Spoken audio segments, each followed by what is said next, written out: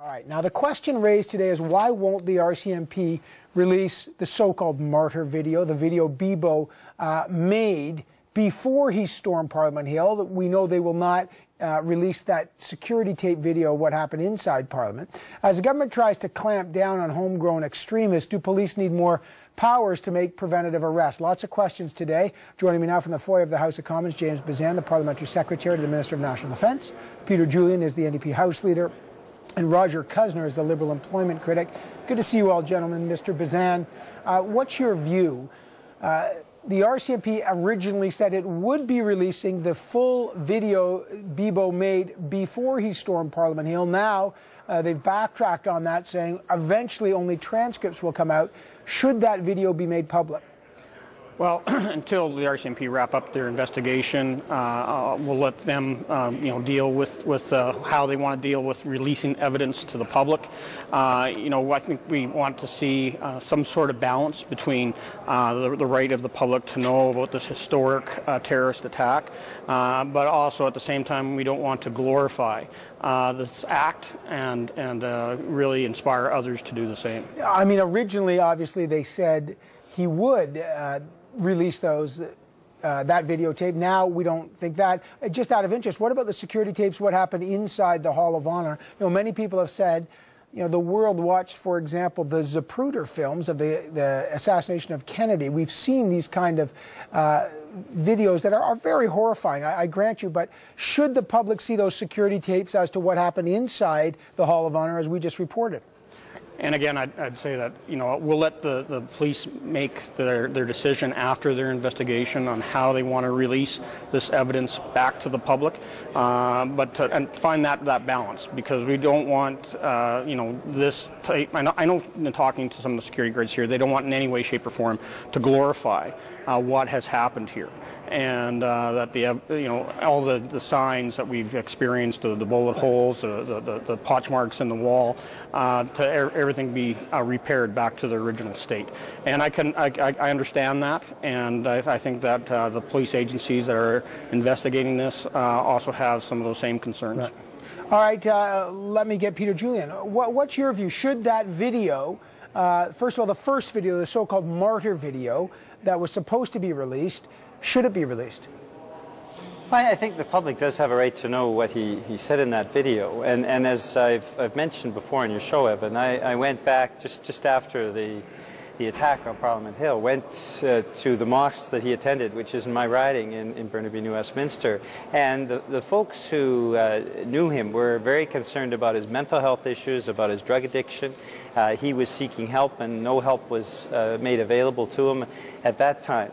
And so I think there are questions in the public mind. As you know, the last poll that came out showed that more Canadians feel this is an issue of mental health and drug addiction than it is an issue of terrorism. You still don't call it a terrorist attack? Well, we have concerns. I've spoken to the people that knew him best. They saw it as very much an issue of drug addiction, an issue of mental health, that he was seeking concerns. He wanted to be put into jail so he could clean up.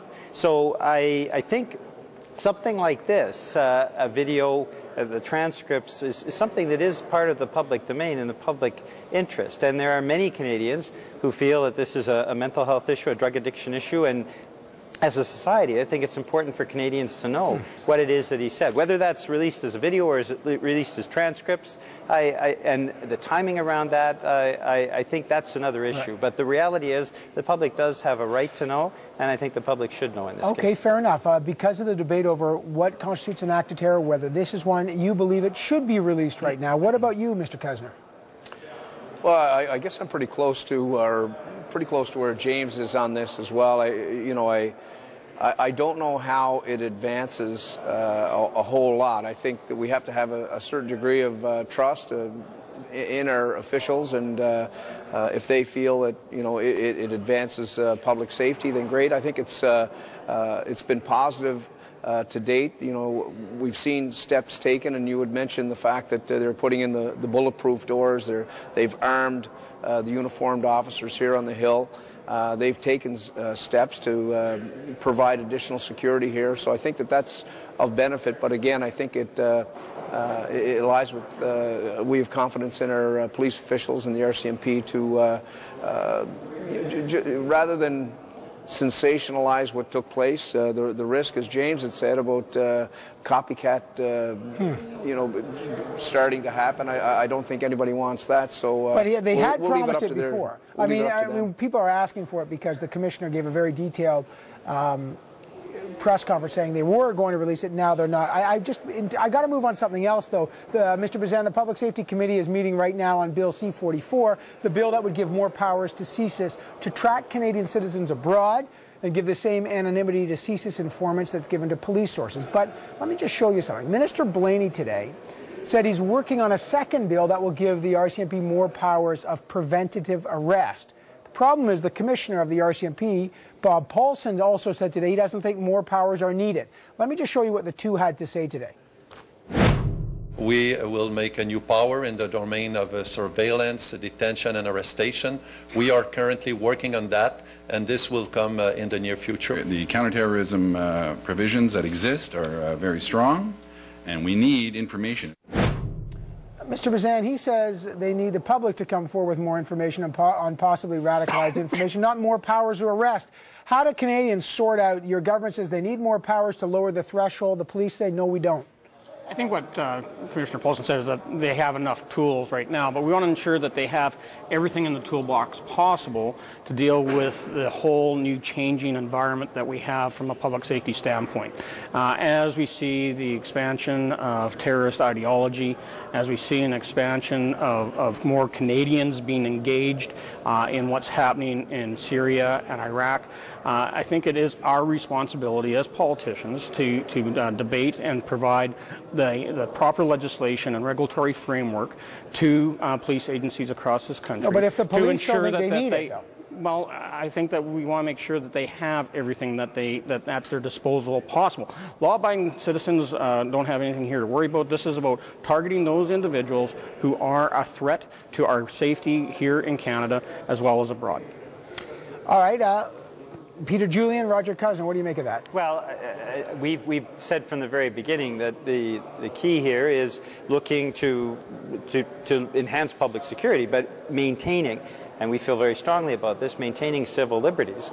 And that's an issue that we bring to the forefront, certainly bringing to committee in terms of C-44, looking at amendments that provide that focus of ensuring civil liberties are maintained, because that's certainly where I think the vast majority of Canadians are. And we've not seen from the government, I think, a real willingness to work with the opposition to put into place amendments that allow legislation to be made better. And so our concern with any other bill coming forward, whether particularly if the RCMP is saying it's not necessary, is why the bills are being brought forward and why the government will not work, because the opposition is certainly open to that. Tom Mulcair has said that, and I think other party leaders have as well, to work together with the opposition to make sure we have legislation that maintains civil liberties, a very important aspect as we look at any security measures that need to be taken. Mr. Cuzner, where are you on this balance?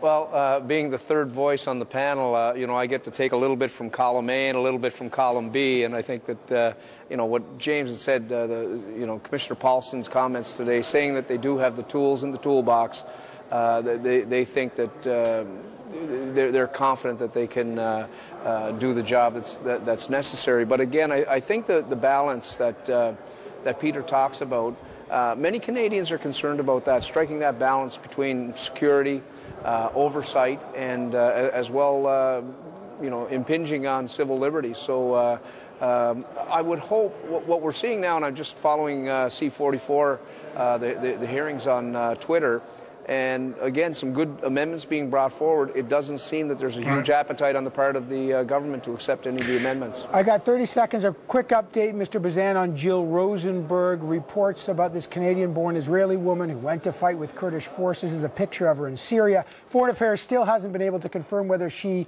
has or has not been kidnapped by ISIS. An hour ago, someone posted this on our Facebook page. I'll show you. Guys, I'm totally safe and secure. I don't have internet access or communication devices with me. For my safety and security, I can't reply regularly and only happen to have a chance to log in to see these BS stories. Ignore the reports that I have been captured. We can't confirm or deny whether that's a true Facebook posting. Your comment on her safety or other Canadians, some Afghan vets who have gone over to fight with the Kurds? Yeah, so Minister Baird earlier has said that we want to make sure we get solid confirmation that she is okay, and not just something that's been posted on social media. And as we all know, ISIL is extremely good at social media and could hack into that account quite easily.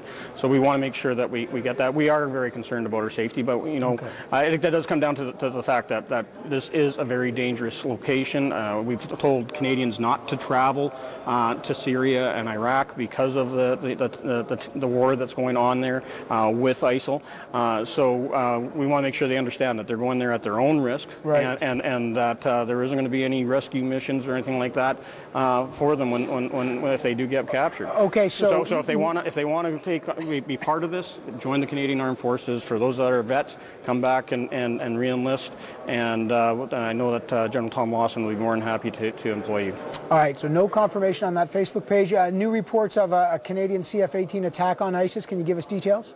So yeah, there was another attack earlier today, or I guess yesterday, that actually helped ground troops, the Iraqi security forces, in the south part of Mosul, so just outside of the city, and so involved our CF-18s, and more details will come through in a technical briefing. Okay, no details yet on that, and much more than that. James Bezan, Peter Julian, and Roger Cousin. I got to leave it there. Gents, thanks so much. Thanks, Evan.